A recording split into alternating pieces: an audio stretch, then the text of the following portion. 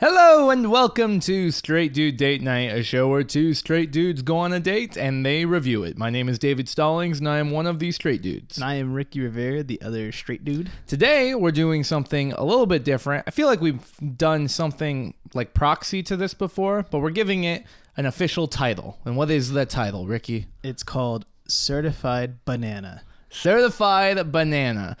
This is an episode of our show where it's, yes, the movie's been out a long time, but it's a banger. It's a certified banana, and we're reviewing it today. We're essentially diving into movies that we really love, and usually it ends up being that one of us hasn't seen it, which is kind of perfect, because then we can make that into an episode. Yes. And all the movies out right now kind of suck. Don't want to see any of the movies right now also works, because my schedule has been wild, so... Yep, all the movies suck. The only good thing that's coming out the rest of the year is going to be the Transformers: Rise of Beasts. That's an insane take. Everything else until then that is an insane thing you just said. Everything else is filler until the next Transformers movie. It's Transformer Monkey. The only thing coming out for the rest of the year that you think is worth seeing is Transformers? I mean, off the top of the head, yeah. I mean, look. It's a Transformer monkey. What can be better than ape Transformer? Now, here's the real question. How much screen time do you think that monkey has in the movie? All I need is a minute. You need a single minute of the monkey. Dude, let me see him transform, and let me see him just throw something at somebody or just, like, obliterate someone, and I'm good. What is the monkey? Is the monkey gonna be like a car or something still? Like, I don't know. I don't know much about the Maximals or whatever I think it's what they're called, the Maximals. The Maximals? Bro, trust, bro. The lore goes deep. I don't trust. Don't upset the Transformer heads out there. You're picking at a really niche market here. Okay, the Maximals are gonna go ham.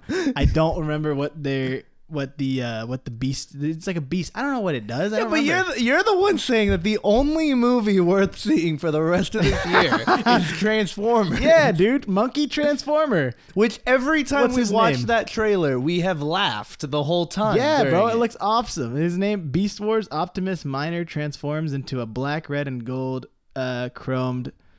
Wait. Monkey. Hold on.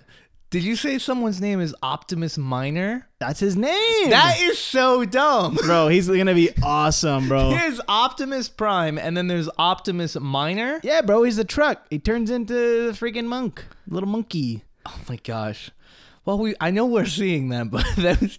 Optimus Primal is his name. That's actually sick. Okay, Primal. Okay, I get that. Bro, I get Optimal that. Primal, that's hype. Okay, all right. I got to get my knowledge ready for that one. Yeah, well, now you've created a huge hype around it. Everyone in the nation is now waiting for this movie since you've said it. It's going to be great. All you need to know is Michael Bay didn't direct it, and there's no Shia LaBeouf. The movie will be awesome. It's already set up to be a banger. I think the only reason to watch the Transformer movies was because of Shia LaBeouf originally. Yeah, I guess so. He was great. fine. You know what? Scrap the Shia LaBeouf part. Megan Fox. Whack. No Megan Fox. No Megan Fox. Don't need Michael her. Bay. Give me just new Transformers. New Transformers. One's a monkey. That's all. That's all you need. And a Linkin Park song. Give me a Linkin Park song that goes ham while the car transforms and Shia LaBeouf walks up to the screen. It's gonna be sick. You know, maybe today's episode is actually just about Transformers. We haven't even said what we watched. Nah, dude. Too hyped. No. This is certified banana. Yeah, so everyone watch out for Transformers coming up soon. Yeah, we will have an episode about that. June, I think. June sometime. I don't remember because that's not what I was expecting. I don't like to know the details because I want to be surprised. Of course. Because nothing looks better. But today we're talking about an extremely relevant movie right now at the moment, Inception. Yeah, baby. I believe I have been the one to bring up this movie multiple times throughout our podcast, and it's because it is definitely my favorite movie. I love this movie so much, even though it's kind of a big mind boggle. I've watched it dozens of times, and I watched it again this week, and I cried during it. There's a lot of layers to this movie. You're so dumb. I've seen this movie a few times. I'm gonna be honest. Before this week, I could not have told you a single plot point. Besides the fact that they go into dreams, and then they go a dream within a dream within a dream. Yeah. And then there's the abyss of the dreams. That's all I remembered from the movie. But like names, which is so crazy to me because it's such a great movie. Yeah. Like, as I was rewatching it, I started remembering everything. And I was like, oh my God, this movie's awesome. Yeah. But why did I not remember it? I mean, maybe you dreamed the whole thing. Maybe it was just so complex when I watched it that I was just like, I don't know what I just watched. Yeah, I do feel like that's one thing that probably stuck, or like is the hindrance for people, is like it feels like a fever dream. Yeah. When you're watching it, that it either sticks with you or it doesn't. Yeah, you either get it or you don't. You Yeah. really got to pay attention, and it's one of those movies. If you're not paying attention, it's over. You're gonna lose it. It's not. It just will not be the same. Especially with how fast this movie goes through. I when I rewatched it this week, I kind of forgot how that the pacing of the film is so extremely fast the whole time. I watched it in 3 parts because I didn't have 2.5 hours to sit down and watch it. With a kid and all, so I watched like a third of the movie and then a third, and then I watched a third like right before I came here. What were like the segments of each act that you split it up into? I did split it up into points where it wasn't too crazy. So like the first part was before they went into oh gosh, I remember Cillian Murphy's dreams. I went up until there. No, sorry. I watched up until we meet the architect. And then I went from there until we're into his dream. Mm-hmm. And then the rest of it? Okay. Yeah, so it was like a little split up. I was splitting it up before major things were about to happen. Okay. But yeah, it was just like just splitting it up throughout the week. Because also, that's a lot to like digest. I had to like sit down and I was rewatching scenes because it was just so cool. Yeah. So I kept like rewinding and I was like, bro, I'm going to never finish this movie because I keep rewatching scenes because it's so cool looking. And I don't want to miss anything. Yeah. Oh man, I should go into. This movie's been out for over a decade, but I should go into a synopsis. I'm realizing, real quick, if I can explain it. If you haven't seen it, dream within a dream within a dream. Oh, potentially. Question mark. Also, if you haven't seen it, I did see when I finished it on Netflix. It said leaving Netflix May 31st. So yep. Actually, the movie's leaving. If you haven't seen it, go see it on Netflix. Yeah, by the time this podcast come out, you have like a week or two. It's incredible. It's perfect. All right, I'll go into a quick synopsis. Yes, the main subject of it is the idea of Inception is dream within a dream within a dream. But basically, in our world, there's this idea that there are people out there that have the ability to, or the technology, I should say, to go into people's dreams, and they can warp reality around them, and they can manipulate the dream and create a specific world to play around in.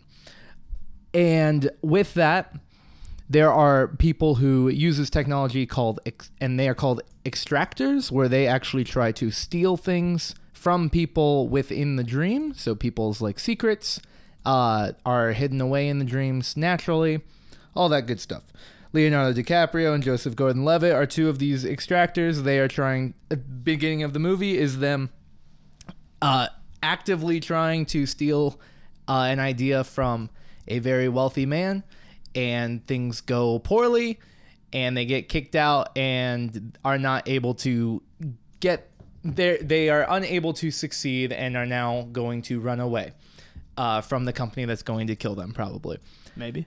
In the process of them leaving, that same rich man that they just attempted to steal from is like, hey, I have an offer you can't refuse. I'll help you. I'll give you money, and I'll get rid of all your crimes, Leonardo DiCaprio, so you can go back to America to see your kids. And Leo goes, cool, all right. And then the thing that the rich man wants him to do is not to steal an idea from a person, but to plant one. And that's called Inception. Mm-hmm. Make them think they had the idea. That's right. And so the rest of the movie is basically a heist to create 3 layers of dreams inside of Cillian Murphy's head, and go deep within and plant the most basic form of the idea inside of Cillian Murphy's head. I'm not going to go into what all of these dreams are comprised of and everything and all the rules. You've probably seen it. You've probably seen it. There's a whole storyline of Leonardo DiCaprio struggling with his own subconscious of his wife killing herself to that impacts all the dreams, and so he's constantly being attacked by that. But yeah, that's it. It was 13 years old. If you haven't seen it, If you have, go rewatch it. yeah, it's again another sci-fi movie, so always just a staple. Any sci-fi movie, the synopsis always gonna be bad. Yeah, But should see this one. that's a wild movie. It's so much.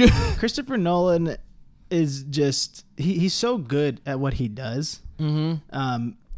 Sometimes there are, I do agree with people. Sometimes he does things that like can come off really pretentious. Mm-hmm. But this is one of those movies that I think really is not meant, like, it's just very classy looking, but it's not. I didn't get the vibe that he was trying to be smarter than us in any way. I don't think so. Like, it was a very complex idea, but like, honestly, if you just watch, it's really not like that. It's not that deep. It's pretty, as long as you're paying attention and actually watching the movie, I don't think it's hard to follow at all. Yeah, like, I love Christopher Nolan, but like, when I say like pretentious, I mean like Tenet. Tenet was a movie that like people are like, oh, you didn't get it? Like, you're dumb. And it's like, bro, I don't think anybody got it. Right. Does anybody get Tenet? Like, I've seen it multiple times and I've looked up stuff about it and I still don't think it makes sense. Like, there are movies like that, or even Dunkirk was another one that like, that's the one, right, where it had like no storyline technically. There was no main character. There was no main character, yes. So he's always on that borderline where people really love him or they think he's a jerk. Mm-hmm. Me personally, I love him. I think the stuff he does is visionary work, you know? Well, I think it's cool to have someone who is actively trying to create original ideas all the time, and every time trying to also push his own boundaries on how to do it. Like, he's trying to, like, you sent me the video of how the effects were done. Oh my gosh. It's crazy to me that, like, after rewatching that movie, that scene is not that long. No. I mean, it is a pretty big point in the movie, but like the scene that took months, like half a year to film, is only like a minute and a half, 2 minutes long. So to clarify for our audience, there is one scene in particular that inside of one of the dreams, they're in a hotel, and that is a dream within one of the dreams right now. In the top layer dream, they're in a car that is actively rolling over, which impacts this hotel dream. The second and so dream. the entire hotel is now spinning. And meanwhile, in the hotel, Joseph Gordon-Levitt is having a fight with a subconscious projection trying to kill him. And the walls are actively rotating the entire time. I've seen this movie dozens of times. But it was only this time that I realized this is one take, this scene. Oh, yeah. It was one take, and they're showing them tossing each other from one wall to another, suddenly to the ceiling, and back and forth the whole time, and it using the gravity against each other. It's a wild scene. And that's when I was like, I need to go look up how this scene was made. And that's the video I sent you. They built an entire like centrifuge system. They built this entire hotel set inside of a big cylinder that they could just start rotating it and have the camera pointed upward at them. And then also had Joseph Gordon-Levitt and everyone else who needed to do zero gravity stuff, taught all of them for over a month, hey, this is how you move with all the cables attached to you. And here's how you do wire combat and everything. They had to prep for this. Like, not only even practicing that, they had to get into shape in certain, like, they do certain workouts just to, make sure that their core can handle Yep. The cables are pulling at you at like your waist, right? Like your waist to your torso area. Yeah. So like that's a lot going into that. And then to add on, I don't know if you heard this in the video I sent you. Joseph Gordon-Levitt did all of his own stunts. Yeah. In the movie. So he not only acted throughout the whole thing, but also went through all the training for that scene as well. Yeah, they were saying the only CGI in those scenes is removing the cables that are holding them and just some like minor details in the back, like putting a bathroom in the room. Yeah. Like simple things. And then they even like did the costumes to make it seem like the clothes aren't falling down or anything like that, which is crazy to me.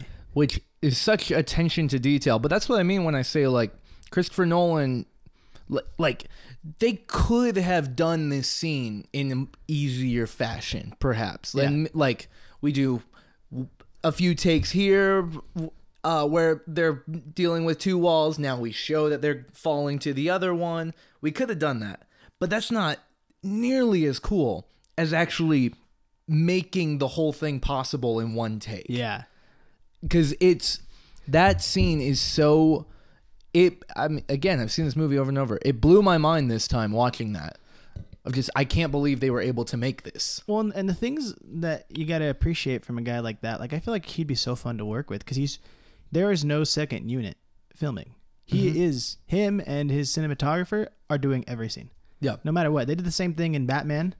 Like in The Dark Knight, they did the same, like all his movies. He makes sure I am here for every single scene. That means even a scene where it's just, oh, there's my kids.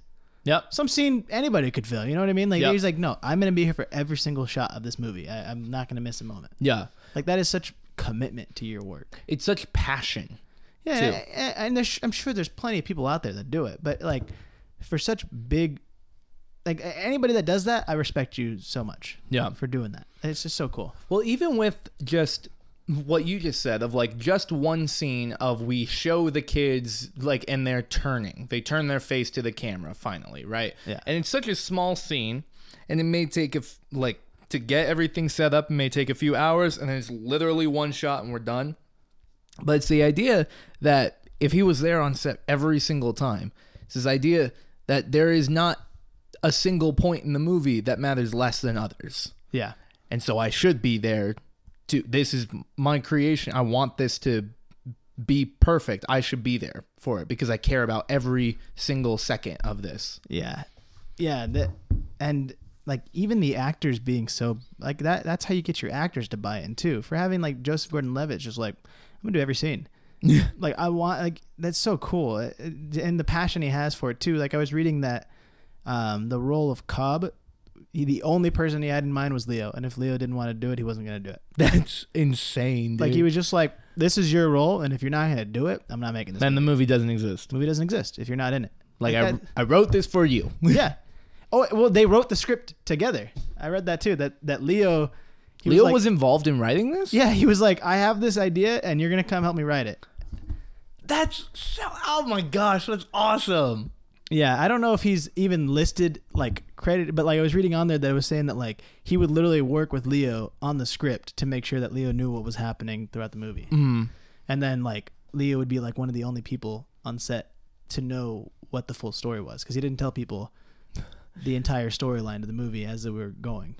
Man, that is so cool. I mean, because here's the thing I was thinking about watching it. Is that the concept itself is actually really fascinating on its own. But the way they expanded on it, like this whole thing could have just been its own heist movie, right? Yeah. The whole point of it is we're trying to steal an idea from a person or plant an idea in, and that's it. But I was really shocked watching it again.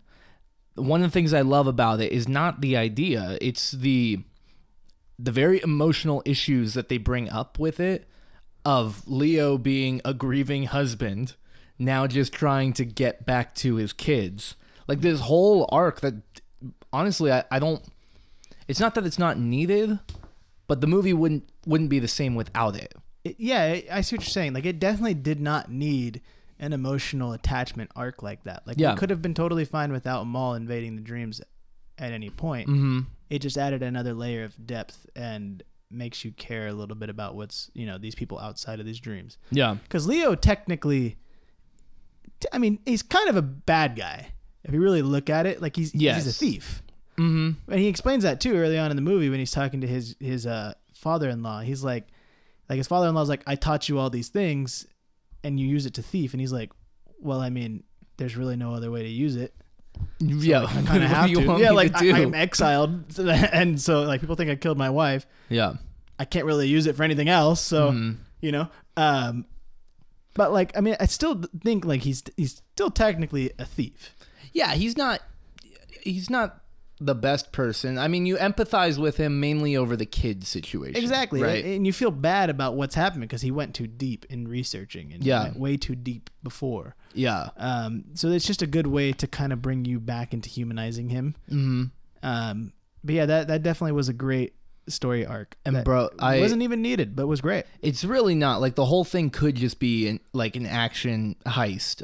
I realized, but the scenes that always hit me the most from this movie are the flashbacks to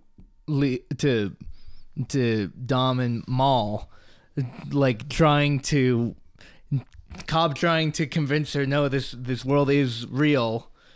Because it's like we could have just had the idea of, hey, the whole thing is a heist, and we're just gonna try and plant this idea in someone's mind, and it's nearly impossible, and we've never done it before. Yeah. Which they go through that process. But on top of that, we elaborate and say, also, here's the power of Inception, because this guy did it to his wife and she killed herself because of it. Well, it kind of helps fix its own plot holes in a sense where it's like, okay, so if I can go into a dream and control the dream, what if I went into another dream? And it just acknowledges it. It's like, yeah, here's what happens. Yeah.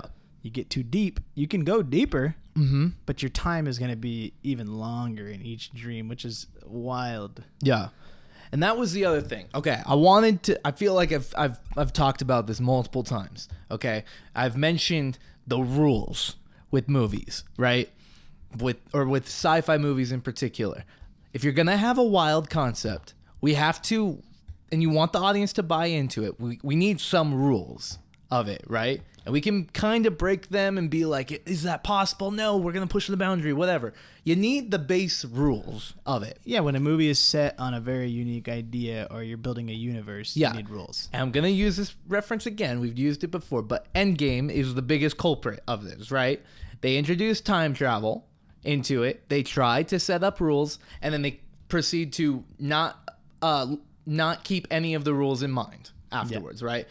It's not that they're breaking them, they're completely throwing out the rules. Yeah. What I loved as I watched this movie was realizing very early on they set up all of the rules for you right away. The first 20 minutes is us already seeing a dream within a dream within a dream. Like, we're already seeing that from the beginning. We already established what happens if you go even further. Well, we go to limbo. We already established the Inception thing is possible. We have to push boundaries in order to do it, but but it can be done. I love they don't shy away from the questions that the audience is going to ask. They address them and then always stick to them. Yeah. The rules are set out plain in stone, and they're like, that's it, done. Yep, this is the rules. I don't understand why other sci-fi movies struggle with this idea. Yeah, they pretty much lay it all out, and they give you reasonings behind it. And it's cool to see that they have backups to their own stuff too. Mm-hmm. Like it was just like there's moments where like the kicks were missed, but they were like, no, it's okay, we got a backup kick. Yeah. Thought about that. Thought about every failsafe. Well, it shows except for somebody dying. The attention to detail of not just like the writers, but also of the characters, right? Yeah. Because the timeline of them like proceeding as they're planning the main Inception heist that's like months of them planning this out, of them architecting these dreams and coming together and trying to formulate what is the actual plan to do this. Yeah. Like, so them coming up with all of, okay, well, we have a backup kick to wake us up. We have this, we have this, we have this. We have so much lined up. We can't fail. And then what happens as soon as we start, everything goes south. Now we improvise. I love it. So there is one rule that they set up that I'm still confused on, and I'm still trying to realize. And I think that this kind of leads into the next topic of like what everybody's big thing is with this movie, and that's, is he still dreaming by the end of it? Okay. Now we'll get into that. But my question about the rule that relates to this is his totem. Yeah. It's the little spinny thingy, you know? The top.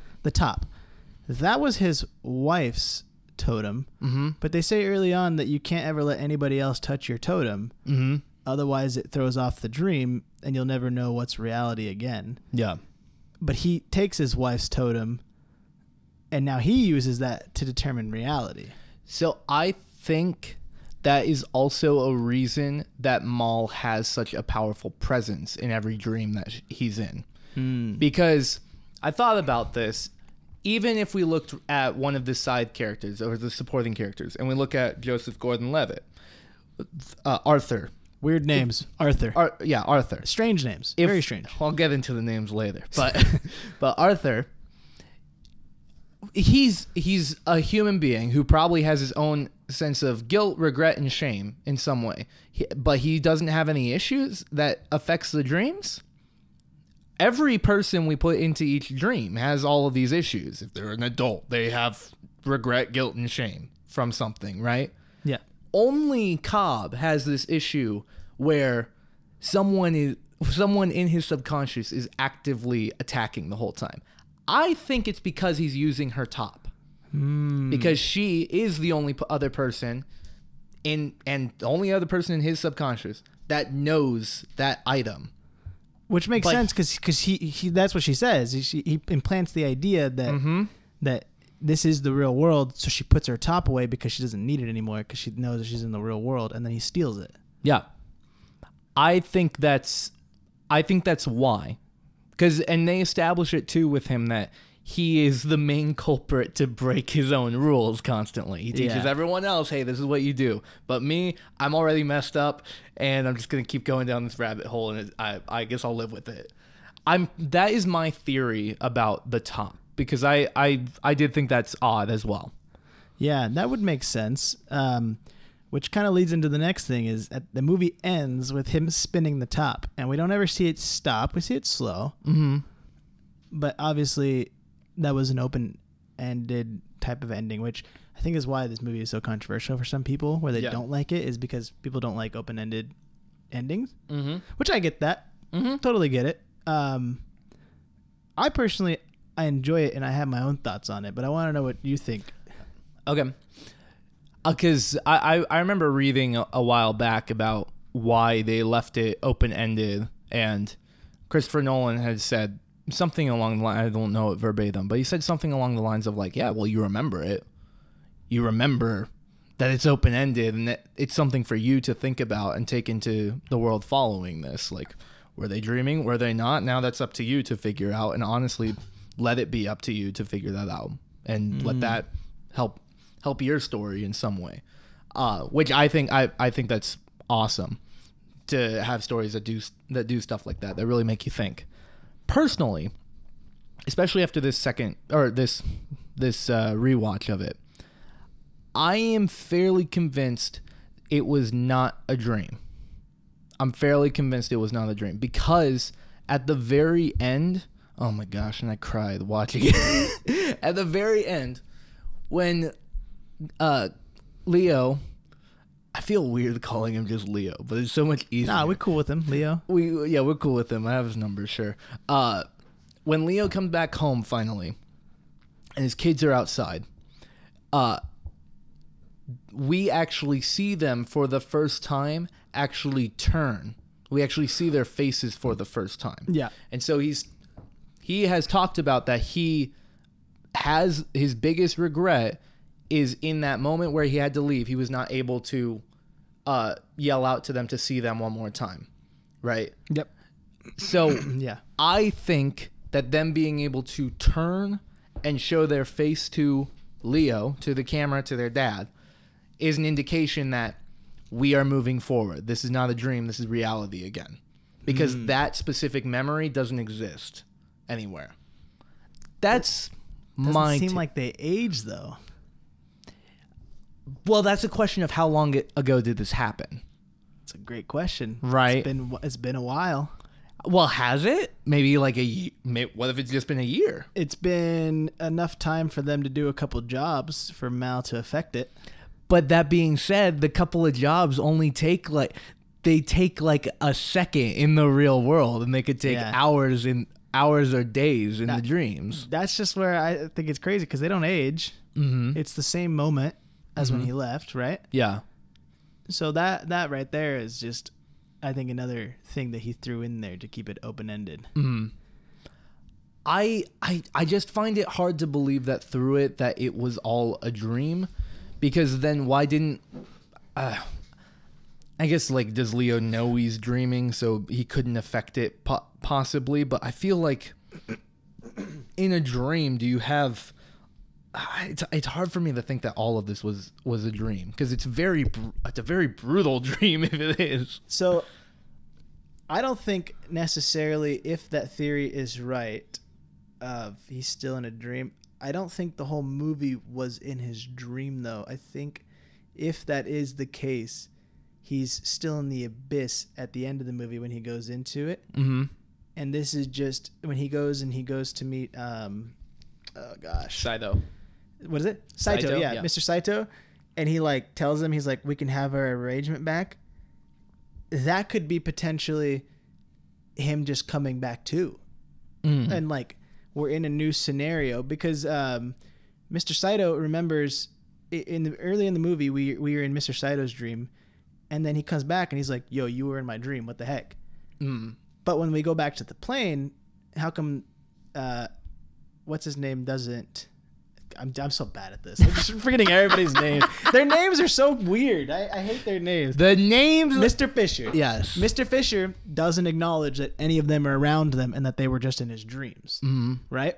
But Mr. Saito did, in the beginning of the movie, did acknowledge that he knew that they were in his dreams. But Fisher does not. So if that theory is correct, that he is still dreaming, I think that from when he goes into the abyss to find Mr. Saito, that's just a world that they've created for themselves of like, here's your arrangement. Here's my arrangement for you, is that I've created the world. And whether you want to believe it or not is up to you. Personally, what I think the ending is I think he doesn't care. I don't think he cares if he's dreaming or not. Yeah. Because what's happening when he gets his kids, that's the only thing he's ever wanted was his kids back. Yeah. I don't think he's dreaming either. I agree with you. I just think the thing still spinning and he walks away is him just letting go of all of that. Yeah. Letting go of his wife, letting go of questioning reality. Especially if we follow the idea that he is keeping a dangerous totem with him. Yes. Because it's the only thing he truly has left of his wife. Yep. That moment at the very end is more of a signifier of letting go of that regret and guilt and moving on. Yeah, so I think whether he's in a dream or not, I don't think it really matters to him, essentially. I think he just is like, I've let go. Yeah. If this is a dream, then I'm perfectly content and happy. And if this is not a dream, I'm perfectly content and happy. Yeah. And life will go on, because if I am truly in the abyss, there will be no issues because I'm creating everything around me the way I want it to be. Yeah. And if this is real life, then this is even better. Yeah. So one of the things that in my theory I just realized was, you said, well, the kids didn't age. Well, we saw when Cobb and Mal were in limbo together, they actually did age through it. So you do still age in that reality of the dream, you age. Yeah. Still. So the kids I don't think it necessarily matters if they aged or not during it, right? Yeah. Again, I don't think the whole movie is in a, like, I don't think he's in a dream the whole movie, but if he was in a dream, it doesn't necessarily matter because he can go on. Yeah, I think the dream, Are We Still Dreaming starts when he wakes up on the plane. Like, I think that point on is where I'm like, ooh, is he still dreaming or is he not still dreaming? Yeah. because they said that in the abyss, or is that what they call it, the abyss, right? Limbo. Limbo. Limbo, the abyss. In Limbo, you kind of just create your own world the way you want it to be. Because we saw Saito did that. He created his old palace again, and he's head boss of his own empire. Yeah. You know? And we've seen that they can just create their own life in there. Yeah. So... Yeah, I do agree that at the if there is a question on where is it still a dream, it would be that moment, mainly because the beginning of the movie is not a dream. I don't think that. No. I mean obviously they're in a dream at the beginning. It's a dream, but it's not within an overarching dream. That storyline up until we get on the plane and then we enter Fisher's dream is all real, and then once we're in Fisher's dream, from then on, it could all be dream. Yeah. So because the transition from that final time in Limbo to back to the plane, we don't see the kick or anything. Nope. They have a gun. It's implied if they did wake up from that dream, it's implied what the kick was, which is that they used the gun to shoot each other. Yeah, but if you're in they Limbo, don't show is that the way out? Is just shooting yourself? Well, it has to be one of the options, because when they originally went, they threw Fisher off of a skyscraper and Ariadne followed. And once they fell off the tower, then went back a layer up. Yeah, I always thought that was not necessarily them killing themselves. It was more of the impact. Is like the free falling feeling is what kicks them back in, because they go back in before they even hit the ground. That's true. It's more so the feeling of falling is what put them back into their original, and back up a level. Yeah, we don't ever see them hit unless he just didn't want them hitting the ground. Obviously, I'm pretty sure they just didn't want them to hit the ground. Like, you'll notice there's no gore in this movie at all, other than like a little bit of blood shows up on Saito when he gets shot. But like every time they shoot someone, they just collapse and there's no blood. There's nothing. Yeah, no effects. Don't need it. They very clearly did not want that. I'm pretty sure that them waking up is the indication they've hit the ground. Yeah, because we do have a scene when Ariadne is falling off the tower in Limbo. We see her awake as she's falling, and then as she gets to the ground, she then comes back. If it were that the sensation of falling did it, she would immediately wake. You know what I mean? So, if you could just kill yourself in Limbo with a gun, then how come she didn't just shoot herself rather than jump off? Because she had a gun. She shoots Maul. That's what. See what I'm saying? Shot Maul. Yeah. So like they imply that the shooting happens, but then how come she didn't just shoot? Can't waste the ammo. Can't waste the We're ammo. in a dream. We have unlimited ammo. Nope, you don't understand, Ricky. In Limbo, the ammo is still valuable. I'm not saying that this is what's going on. I think that's just what makes it so fun, is that we can have open-ended discussions about how this ended. Because if that's the case, that Saito, they shoot each other, then how come the other one didn't shoot? Or how come we just never shot ourselves before? If we knew we were in Limbo. Because Leo very clearly knows he's in Limbo. I know he's trying to go find Mr. Saito, and I know that he may not know that he's in Limbo. But it's interesting. Yeah, it's a very interesting concept. Yeah, I can see the dilemma there as you think more and more about it. But it's one of those things of like, we'll never know the answer on some of these questions, and I love that, man. The real question is when they wake up on the plane, they're like, oh, hey, by the way, we're going to land in LA in 20 minutes.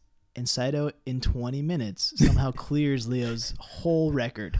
I don't know how you do that. You do that when you're in a dream. True. You see what I'm saying? The speed is very fast, yes. I don't understand that. That part I was like, bro, 20 minutes? There's no way he's that powerful. That he just cleared their name into what he's powerful. He's rich enough that he bought an entire airline. Airline that's so currently rich and active. Powerful. But he's also willing to just be like, nah, that's cool. I can live in Limbo. I'll do it. It's fine. Like he was like, when he got shot, he was like, nah, it's all good. Mission must go on. And it's like, bro, what? He's really doing this for you. Dude, all of this is for you, dude. This is not how it works. You have to come out of this. it's just thought. It's just food for thought, David. If they could just shoot, like, because you can't really die in limbo, right? Like, otherwise you just keep. I guess you can die in limbo because that's how we see Maul and Leo come out, right? They get run over by the train. Yeah, and that's how they come to. Such a horrifying scene. You know what I noticed this time, and it's even cooler to think about if what you said earlier is true, that only Leo of the actors, Leo is the only one who actually knew all the details of the script or like what's actually going on. There's a line very early on that I don't think I've ever caught before. That's a foreshadow. And it's once they get out of Saito's dream at the very beginning of the movie and they're back on the train and they're cleaning everything up and they're like, we all need to split up. Cobb, Leo's character, very offhandedly as they're leaving, he's like, I'm getting off at Kyoto, and they're like, all we have to do is get to another room, and he's like, I don't like trains, and then walks out. And I don't think I ever caught the foreshadowing in that because the trains are such a huge deal. Yeah, because they get hit by a train later on too. Gets run over, gets hit by a train in one of the dreams later, and the train is how him and Maul managed to get out of limbo. Yeah. Like, it's pretty wild, man. There's a lot to this movie, a lot of theories that come out of it, which is really fun. Especially for an idea like that, where like you create the idea that we could be 100 layers deep at this point. Yeah, I think it's okay to leave a bunch of theories. It makes it fun to talk about afterwards. Yeah. Well, you know, it doesn't really. I don't feel like it really leaves like plot holes, so to speak, right? Like, we question why didn't they use the gun to kill themselves? Well, they had another option. They jumped off the tower. Does it matter that much? Not really. Neither really breaks anything, right? Because we do know that you just have to kill yourself in order to get out of the dream, because they showed that with the train, right? Yeah. So you just have to do something. Which makes it a very scary concept when you question reality. Oh my gosh, dude. Half this movie is also just a mental health scare. Yeah. Just such a horrifying concept of it, for those who don't know, Cobb basically, in order to convince Maul that they should leave limbo, the idea he gives her is that reality is not enough, and the only way to go back to true reality is to kill yourself, which helps them to get out of limbo. But then when back in the real world, the idea is still stuck, and she still doesn't feel like it's reality. Yeah, Maul was convinced that she was not in real life and needed to kill herself to go to reality. Yeah, the next horrifying concept. The next level, yeah. Which again, the movie did not. I mean, for what it is, it's a perfect movie. So I love that they had all of it. But the movie doesn't need that. That entire arc, I don't feel like. Extremely intense. Yeah, I mean, it helps feed the idea of how... I think the only reason one of the big reasons, too, why that storyline exists is it helps prove why he thinks that they can pull this off. Mm-hmm. Yeah. Is the Inception idea, because he's the only one that's done it before. Yeah. That is the other scary thing, where they say that Cobb is the only one that's been to limbo and back, so he knows how to navigate it. But they all are very scared of limbo, and they're like, you don't come back. Except for Cobb. He comes back. Yep. Maybe that's just another bit of foreshadow of, like, maybe Cobb never left. Maybe he's always been in limbo. True. I have to say. He's forever been in the dream state. I have to say, one of the worst parts of this movie, though, every time I've watched it, I've thought this. Whoever chose the names of the characters. So dumb. All of the names are awful. Bro, can I read you a fact about that? Yes. If you take the first letter of the main characters' names, Dom, Robert, Emis, Arthur, Maul, Saito, they spell dreams. Dumb. If you add Peter, Ariadne, and Yusuf, the whole makes dreams pay, which is what they do for a mind thief. Dumbest thing I've ever heard. Shut up, Christopher Nolan. This is why people think you're pretentious. That's the pretentious part. That's the pretentious part coming out of him. Okay. But even if that was the goal, Okay, if the goal was we're going to make all the main characters' names, it's going to add up to Dreams Pay. Okay, all right, whatever. Why is the main character's name Dom Cobb? It's a weird name. Yeah, It's a Dom. weird name to put together. Not on their own, but like Dom works, Cobb kind of works. All I can ever think of is corn. Or the daughter's name, Filipina or whatever. Filipina. Why? Like, if we needed a D name. Felipa or something. Yeah, Felipa. If we needed a D name for the main character, why not just do David? And Yeah, it's just that's a David. solid name. It's a solid name. Yeah. I think it's pretty solid. And how could we possibly do a ridiculous name like Robert? Why not do Ricky? That'd be cool. That would be perfect. That'd be awesome. That'd have been a way cooler name. Yeah. The names always throw me off. Mainly Dom Cobb. Yeah, that was a weird. The names are definitely. It doesn't help when the movie was so complex that the names are also complex because that's part of the reason why I don't remember this movie too. Yeah. Couldn't tell you a single name. Now I remember why. Yeah. I still don't remember their names. The name Ariadne, like I get that I think they were in France during that, but she's clearly not French in the movie too. It's just an odd name to throw She's in not there. French. Like we needed an A, Ariana, great, done. Like, or Elena, done. Like it's super easy. Yeah. I feel like that's very nitpicky, but it does throw you in a loop when you're watching it. So dumb. That's the dumbest part of this movie. Yeah, the names are pretty dumb. I told you before this movie, before we started the podcast, that there's one scene in this movie. I need to know. Now, okay, I actually thought of a second scene while we were talking no about way. this stuff. But there is one scene in this movie where I verbally laughed because I thought it was so silly. Mm-hmm. It's in, and I'm so sorry. You can edit this out if you want, but there's no other way to describe it.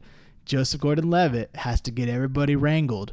So he makes one big 69 of like all the characters. Wait, what? And I laughed so hard. I laughed so hard because he just stacks them on each other and then ties them up. Because they're literally head to toe. They're like, he stacks them that way where like one person is laying one way and then the next person lays the other way and he just stacks them up. And that's all I saw when I had to replay it like 3 times to make sure that's what I was looking at. I was like, this looks so stupid. I have never looked at that scene and thought that before, Dude, but it's the only thing. Like it's all I saw. I didn't know how to describe it in any other way other than it's just one big 69. It's just they're just all stacked on top of each other. It looks so silly. oh my god! And that's a real thing that they did too. Like, Yeah, they were all they legit tied them all together like that. And just yanked them through the hallway. That's how they really filmed it. They all had the wires on and everything, and Bro, it looked so dumb. I'm trying to think what would have been because he obviously did that in order to quickly move them all together. No, right? I know why he did it. I'm trying to think of a better way to put them though. There's not a better way. There's not a better way to do it. It just like it's just one of those things where it's like, no, it makes 100% sense. It just what he works did, because the bodies fit but together it looks so well. Like so that. dumb. I mean, he could have just tied them all together. Yeah, he didn't have to stack them so properly like that. He could have just literally like bunched them up and then tied them like a pirate, you know? True, yeah. Like, and you see the movies in the pirates where they tie them all together in a pole. Yeah. Could have done something like that. Yep. Could have just strung them together and just pulled them through. I feel like the one at a time, like the stringing them would take too long, though. It needed to be compact. He stacked them all together. It was like, you stay here? And No, you don't understand the power of stacking. It's too fast, bro. So, I know why he did it, too, because when the explosion hits, it helps them all hit at the same time. Because they all need to drop at the same time, right? Yeah. They all need to, so that makes sense. It just looked so silly. When, seeing it, like, it had to be one of the funniest scenes to film. Oh, yeah. Like, that had to just be hilarious on set of just like, all right, guys, pile on, baby. All right, everyone, eyes closed. Don't think about what's going on. Just let yourself be moved. Do not open your eyes. Don't open. You don't want to know where you are. Just Smell that? Don't care. don't care. Because they're like head to toe. Like, they're literally just, it's so weird. But that scene made me laugh. It's just, It was so silly. That makes me love the movie even more, though. No, it was great. It looked so dumb. I was like, bro, come on. Like, I know this is what needs to be done, but it looks silly. Yeah. The only other scene that was also kind of weird was, and it makes more sense now that you mentioned it, but it's where they get in the van and all of the people are closing in on them, like his subconscious. And Joseph Gordon-Levitt is shooting out of the hangar, but like the way he shoots his gun, it just looks so funny. It's really nitpicky. It's not. How does he shoot the gun? He just kind of just like pew pew pew pew, but like the gun doesn't shoot because like they didn't edit anything. Yeah. So it's like the gun is just like pew pew pew pew pew pew pew, like it's shooting and they make the noise, but his gun doesn't move like it's shooting. Yeah. He's just holding it out, and they're like, "Bro, we're in a dream." Grenade launcher. Yeah. I was like, "Yeah, let's go!" Finally, somebody gets it. Yeah. Tom Hardy understood. Okay. I was like, "Bro, why are we sitting here with this little gun that doesn't work when we could just make grenade launchers?" Yeah. That's why he's the Forge. Oh my gosh, Tom Hardy's character, I think, is so fun. Of just he's able to just transform and do anything he wants in the dreams. Yeah, that moment's great. And I was watching him shoot his gun, and I was like, "Huh, Christopher Nolan really isn't big on like gunplay, is he?" I think that's just a way he does the movies. Because I've never once thought, like even in like Batman, like I can't like when they shoot guns in Batman, it's kind of weird too. Really? So, I don't feel like I've noticed this before. It doesn't do it much. He's not really a big gun guy. I've never really. I mean, Dunkirk. I didn't watch Dunkirk all the way through, so I couldn't tell you if that's how that one went. But I mean, I watched it. I don't remember it. That's not a scene I'm not going to knock him for. It just was funny. Yeah. It was just like a comedy moment where he's just like shooting this gun and it's not really working. I mean, it's working in the movie, but like watching it, you're like, bro, that's like a whole rifle. There's no way that he's just like holding it out and it's just like shooting all these people just fine. Yeah, it's bro. But we're in a dream. Shooting a gun precisely, it's way easier than you think. Dude, shooting a grenade launcher, that was awesome. Yep. That was the best scene. I was like, yes, thank you. Somebody gets it. He understands. I need ammo. Just summon it. It's extremely valuable, but just summon the ammo. I need a better gun. Yeah. Just summon it. Give me the new gun because this one sucks. New gun, new ammo. Done. Another crazy thing is that this movie didn't win Leo the Oscar. We were talking about that before. Yeah, we mentioned that beforehand, bro. I mean, like, I think this movie's dope for like everything that they put together in this. The cinematography, the acting that they have, the music, the idea, the storytelling. Yeah. It's all so perfect to me. I don't know if like I get why you might not win Best Actor because of this movie. You know what I mean?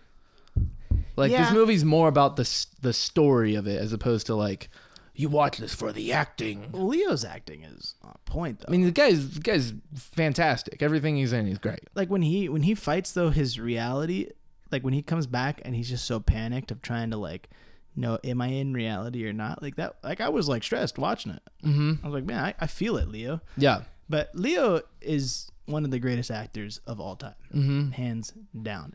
He may be a little weird. Cares about the world a lot, which is great. I know he's a big environmentalist, you know. I've also seen the photo of him on his big old yacht, also proclaiming this. But yeah.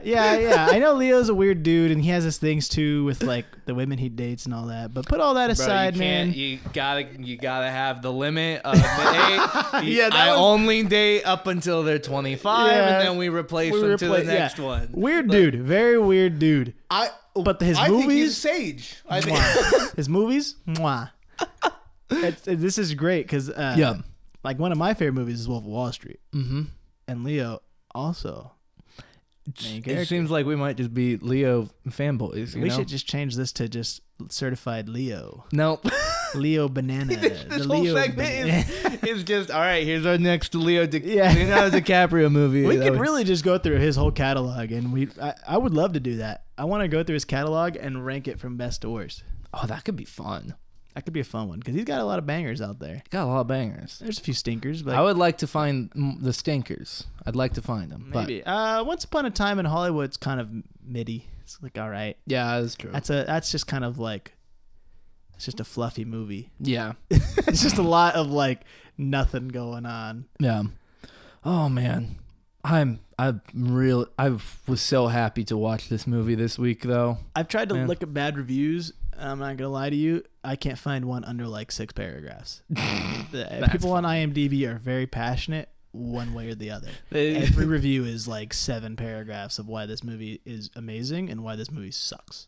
Yeah, well, I only trust the ones that say it's amazing. I mean, that's the thing, this is what I love about what we do is it's all opinion based. So it's fun to see other people's opinions. Mm-hmm. They may not be right, obviously, but to us. Yeah. But well, I mean, I arguably am just right. Oh yeah, no, I've won an Academy Award, so you got to listen to what I say. Of course, yes. What the people don't know is we host our own Academy Awards every week after we release the episodes and give each other awards during that. Like, dude, we're Academy Award winners, you and I, Ricky. And the fun facts of this movie are just lists on lists on lists of things, bro. It's insane. There's a lot, man. Oh man. Well, this was a banger. The certified banana. Certified banana? So for banana meter, well, we should get that in here, shouldn't we? I don't know if I want to bring them in. You don't know if you want to bring them in? I don't think we need them. You don't think we need them for this one? Well, I don't know. Do we? I mean, do we bring them? No, hold on. We're contemplating. Stay. Hold on. Just hold on to it. We might bring you in. Okay, good. Yeah. Do we bring it in? I don't know if we do. If the episode is certified banana already, do we need it? Yeah. Like it's already like it's got the medal. It has an episode dedicated to it with its rank displayed. You know what I mean? It's on here because it's a favorite. It's already a favorite. Like I don't know if we need to rank it. You know what I mean? Yeah, I don't know because the movie I'm gonna show you haven't seen. Yeah. So I want your ranking of that. Yeah, we can do that. But this movie I've seen, and I love both of us are just like, it's a great movie. It's a great movie. It's a 99, obviously, because they made a big 69 tower, and that took me. That's your point, Doc. I was gonna say my point, Doc, off this movie is because of the names. Dude, I was gonna say that too, but I don't want to dock it 2 points. I gotta pick one. 2 points. So 90. It's well, maybe you're docking it 2 half points, and it comes down to 99. Bring him in. Okay, bring him in. Okay, wow. Yeah. Chill out. It's no movie. Chill. Okay. We already know. It's fine. All right, just stay. Just bring it on. Turn it on. He's Yes. spinning a banana on the tape. It's still spinning. Okay, we'll discuss that later. Whoa. Okay. That is I'm not gonna be able to move my eyes to anything else right now. You know another fact I read about this movie? Totally back to like on topic here. Yeah, we'll come back to the banana. Stay there, guys. Just keep it. It's still spinning. Good. Another one I just read was that his wedding ring, besides flashbacks, his wedding ring is in every scene in a dream, but not in reality, except for the last scene when it cuts to his left hand, it cuts away. Huh. So just another open-ended thing to make you think. That is what a particular thing to do. What a particular thing to notice. Who noticed True, that? yeah. Who noticed that in every dream he's wearing a wedding ring, but in the last one where we're trying to determine if he's in a dream or not, cut away. Don't show the ring. That's like one of the little things that Christopher Nolan's pretentiousness just like came through, and he was like, I gotta put in a little Easter egg. Woo! Well, that in particular, I don't know if that's pretentious. The name thing being Dreams Pay. That's pretentious. That's dumb. But the idea of like having symbolism like that potentially, I don't know if I would say that's pretentious. Oh yeah, that's bro. No, there's some pretentiousness in these names. I'm reading something about where Ariadne gets her name. It's Greek mythology. I'm not even gonna read it. I saw that. Dumb. It's a Greek mythology name. No, I don't want to. No one has that name. No one currently has that name. Yeah, interesting little thing. Interesting. Things that make you go, Well, I think we plug it in. I've given my thoughts. I think it's a 99. Yeah, banana is still spinning. It's just kind of a trip. I really don't want to acknowledge it. It's kind of making me... All of the minions are staring at it right now. They're staring... Well, really? They're staring at it for you. For me, they're staring at me. Wait, what? All right, this is getting crazy. Okay, all right. Let's go deeper. No. Let's go to another level. No, I don't like this level. Next level, we'll come back. Yeah, certified 99 banana. if Christopher Nolan just didn't have stupid names after Greek mythology, he'd earn the 100. And you know what? I like giving it a 99 because I know that if he heard this one day, he'd be like, "Are you serious? Not 100?" And I want to go, "Yeah, I'm pretentious too, buddy." And you guys can duke it out. We could duke it out, bro. I could be snobby just like him. I still think, like, the names are irking to me. I can't believe we've talked so much about the stupid names. But the names are irking to me. It doesn't take away that much from the movie, though, that I'm like, I truly think this movie is one of the best of our it's amazing. Of our generation. I think it's so good, and I think everyone should watch it. So for me, it's 100, and that's why I picked the movie. Yeah, that's a good point. Like, it's a banger, and I Yeah. can watch it over and over and over again and notice something different every time. Banger movie. Will watch again. My annual Inception. Oh, hell yeah. Watching like every 5 years probably. I'll probably watch it sooner than that though, honestly. Annual every 5. Perfect. I can't watch it that much because I'm like, bro, my mind too focused. My mind can't handle It's just this. too much. Yeah, it's too much going on. Yeah. I gotta space it out. Yeah. I mean, I watched it in 3 parts.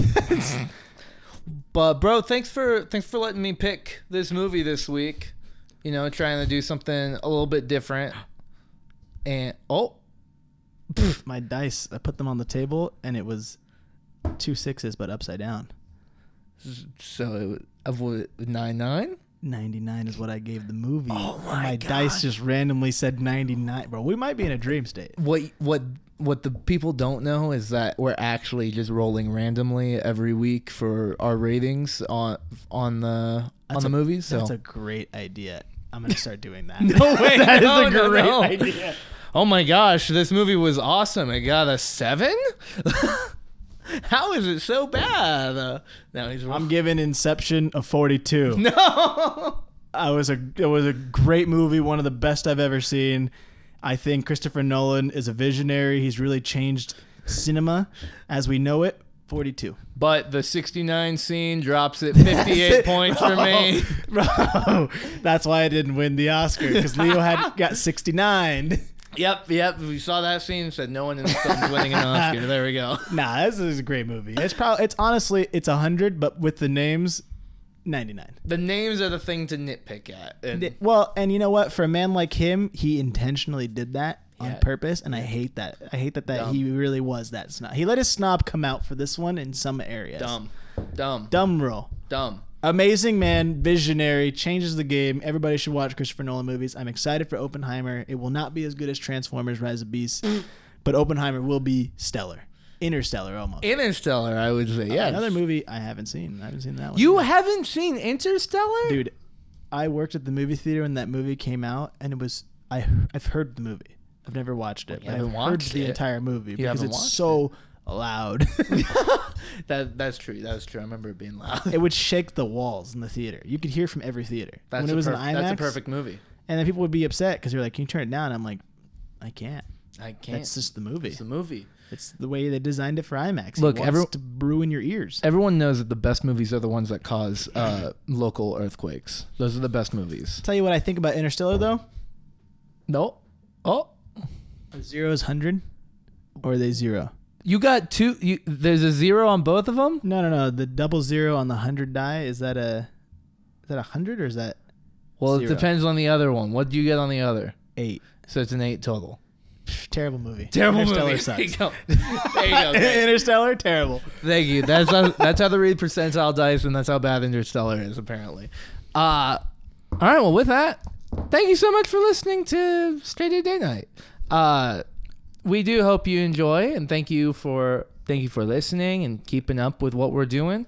What is happening? What's going on? I rolled 2 more dice. The same dice that I put down at 99. I just rolled them. You watched me roll it. Both 5s. Well, I don't We know could what. be in dream state. I don't know why you don't roll like this when we play D&D. Thank you so much for listening. We do hope you enjoy. As always, you can support us by following us on Spotify and Apple Podcasts and leaving a review and following us on social media at Straight to Date Night and subscribing on YouTube. The momentum randomly this week on YouTube. Really fun to see. So thank you. And is there more I say? Nah, I don't think so. that's it. You thank me for being an amazing person. How about, do you have being your rock? Yeah, I do say that every week, don't I? I say you're my rock. Thank you for recommending a movie for me to watch again that I haven't seen in forever. Pretty much might as well just never seen it. Yeah. Because I was like rewatching it for the first time. Just how long it's been.